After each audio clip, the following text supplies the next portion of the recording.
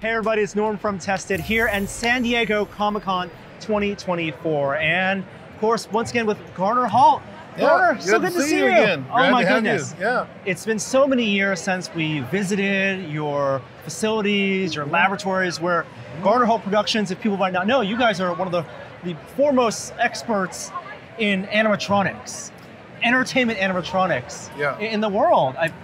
We built a lot of animatronics. We've got over 450 in the Disney parks and Chuck E. Cheese that people are seeing here today. Very nostalgic for people because we did over 550 Chuck E. Cheese shows worldwide, 36 different countries. We built a lot of figures. And you wrote like the book on animatronics. I'll tell you, when we went to visit Richard Taylor at What a Workshop, you could not stop praising your book and the work you did. That's wonderful, yeah.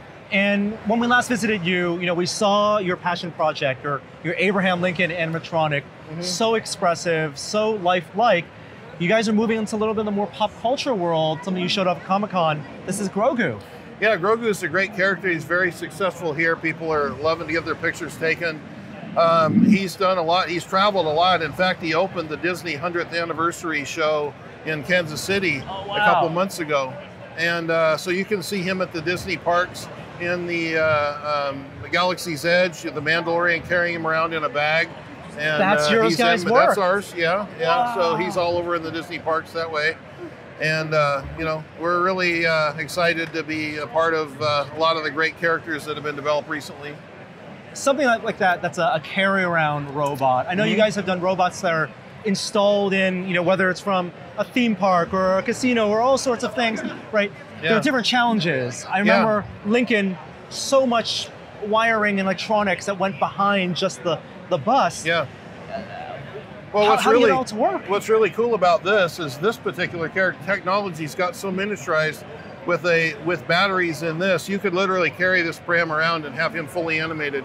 And this is some of the latest technology, the motor systems that are using. He's got about 22 different actuators, and he has expression and everything else. So we can make it totally movable or interactive, or we can carry it around, or like the Mandalorian carries him around in a pouch, So a lot of flexibility now with a lot of great new technology. When you look at characters, every character has different parameters, head size, type of expressions. Expression seems to be the hardest thing to do. It's one of the hardest, yeah. He's got facial expression with brows, cheeks.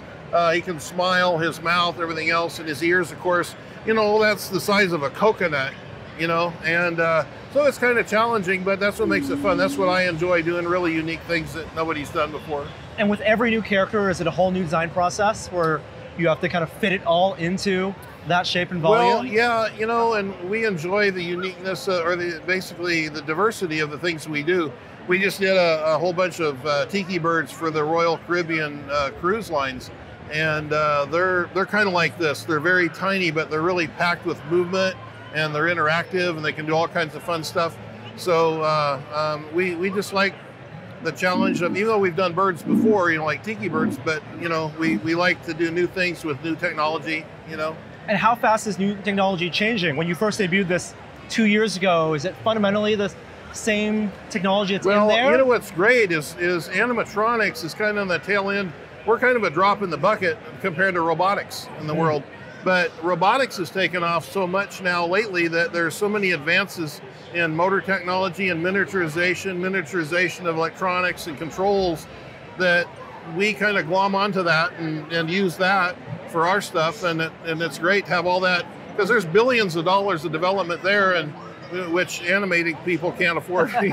So we like to grab that and use it, You're just always keeping your ear to the ground. Yeah. The newest motors, newest controllers, what you can do, the newest animation tools even. Absolutely, yeah. And then with every character, of course, you have the skin, you have the artistry of turning it into a recognizable face. That seems to be a refined process at least. Well, we're really experts at that, because I've got, myself, I've built a company over 47 years that has some of the best in the world at what they do. The figure finishers we have, they're the sculptors, they're literally the best in the world, and they just make the characters look so great. And I have to always, my hat's always off to them, because they're always doing such a good job for us. I got a lot of great talent. And we're known for taking IP characters and making them literally step off the movie screen, you know, and they have to look exact. They have to look like they just stepped out of the movie and they're alive right in front of you, and that's a challenge sometimes, but we do it.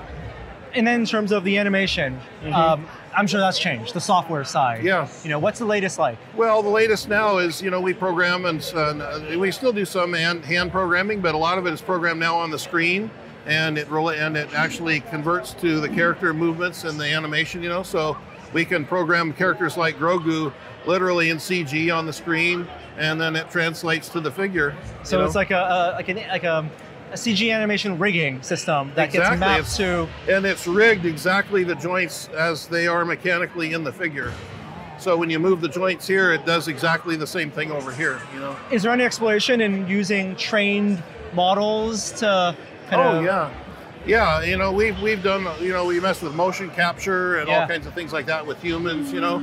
But yeah, we're having all kinds of fun with all the new technologies that continue to evolve, you know. And it's every new project that comes your way that allows you to then put that into practice. Yeah, and we do a lot of R&D internally, so we spend a lot of time with R&D and, you know, as much as we can possibly do. But a lot of it's project driven, you know, people will come with new ideas and say, hey, can you do this? And we're like, sure, you know, we'll take on anything, you know. I love the passion projects. I love the personal projects that aren't necessary for a client. I mean, Abe and I'm sure Mark Twain, are those both the things that you as a child wanted to see? Yeah, well, what we did is we wanted to do an expressive head to see to show what we could do. Yeah. You know, other companies had done it, you know, other theme park companies had done it on expressive head, and, you know, I thought to myself, you know, I think we can do better than that. So it was a kind of a challenge to do something really cool that nobody had ever done. That's on the highest of the high end, and as the technology maybe becomes more accessible, I noticed that you have now products that maybe you're reaching more direct to consumers. Can you tell me about this? Well, actually, you know, so, you know, people visited our shop just like you did, and people have visited my shop for years.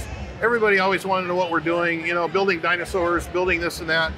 And every kid always went away with a smile on their face and said, I want to work here someday. So we've kind of evolved into an education company now. I have a division called Education Through Imagination, and we're putting products in schools that use animatronics to inspire and educate kids through STEM and STEAM, using art and technology combined. Because an animatronic figure isn't just a robot, it's art and technology almost equal to make something look or create the illusion of life.